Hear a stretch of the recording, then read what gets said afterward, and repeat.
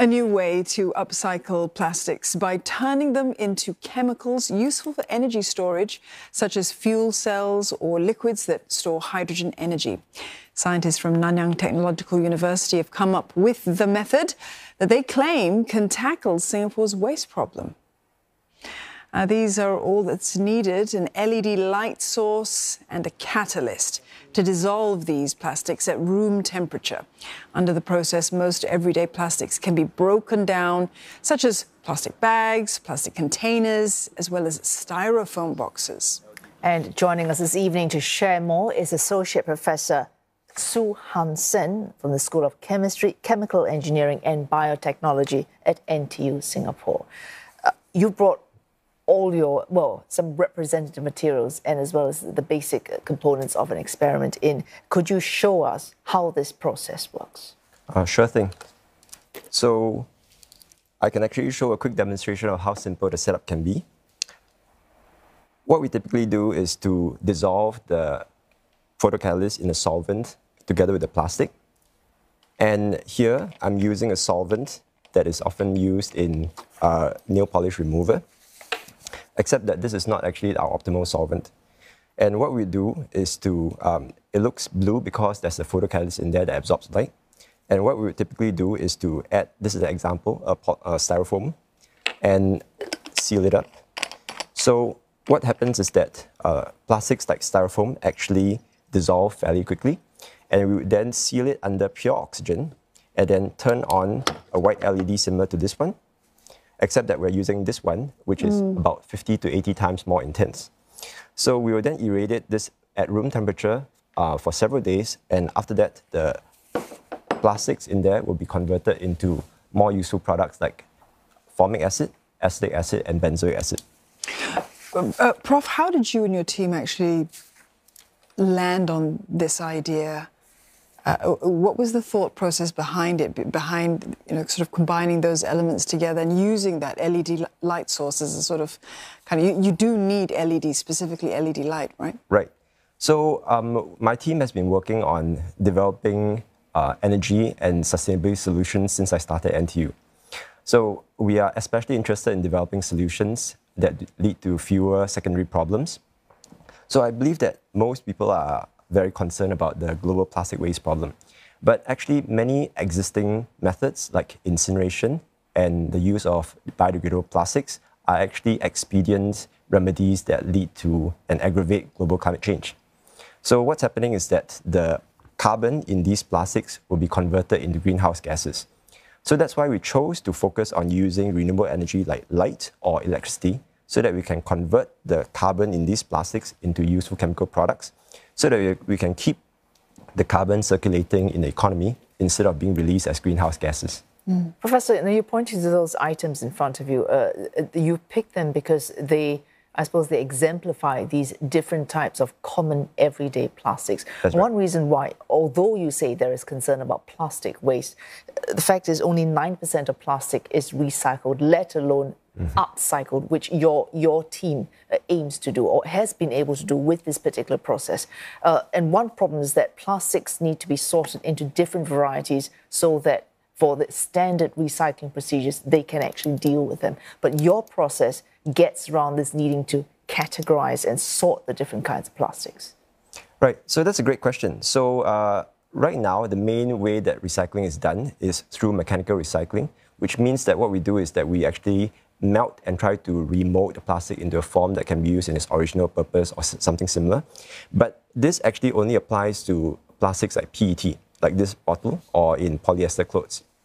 And these constitute only about 10% of the plastics that's produced and used globally. So for plastics like PS in styrofoam, because it contains a lot of air, typically when it's mechanically recycled, they don't retain their original mechanical properties. So our process actually breaks down the chemical bonds in these plastics and converts the carbon into useful chemical products. So since these are actually derived from fossil fuels, we are essentially trying to replicate what a petrochemical refinery does, except that we can use renewable energy and do things at much milder reaction conditions. Singapore has got its very specific green goals, plans to go net zero and so on. How green is this whole process? Right, that's a good point too. So we hope that our technology can actually help Singapore to achieve its green goals earlier. So our technology can apply to all these plastics shown here, the ones with resin codes 2 to 7, including the PE in plastic bags, the PVC in pipes, the PP in storage containers, as well as baby bottles, the PS in styrofoam, and some others as well. So these constitute about 80% of the plastics that's produced globally. And so if we're ambitious, what that means is that we can actually increase Singapore's recycling rate from the current 6% to up to maybe 80 or even 85%. Yeah. And so what that means is that we can actually dramatically reduce our greenhouse gas emissions from the plastics incineration as much as 9 to 10 times, which translates to about 3 to 4% of Singapore's annual greenhouse gas emissions. Oh, what you just demonstrated to us, if it can be executed to scale and within a modest budget, this would be amazing on its own, because we're always greedy. We're thinking any technology, this process of catalyst plus irradiation, can we expand it so that it has other applications, even at this very early point? Do you see that that is a possibility? Definitely. So one of the products that we're most excited about is actually formic acid, which can be used as an efficient form of liquid storage for hydrogen fuel. But actually, the products that we generate also have some other existing applications that probably you'll be familiar with. For example, acetic acid is something that I think probably most of us consume, because vinegar typically contains about 4 to 8% acetic acid. So I went to my kitchen and found that my mango chutney, as well as the hoisin sauce, actually contains acetic acid. And it also has some other applications as an antiseptic as well as a solvent.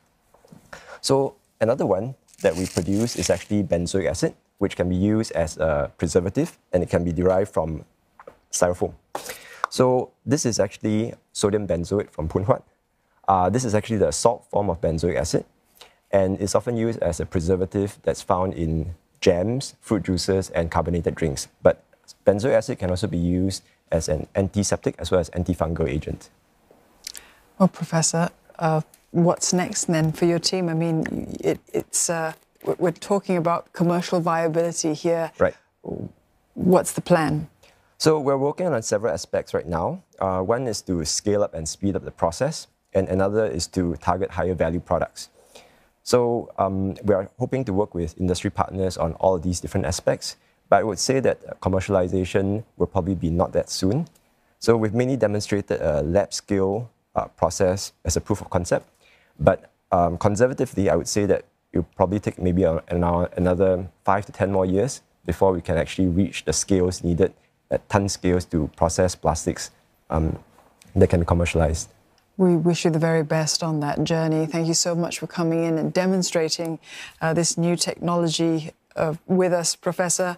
We've been speaking there to Associate Professor Soo Han Sen from the School of Chemistry, Chemical Engineering and Biotechnology at NTU.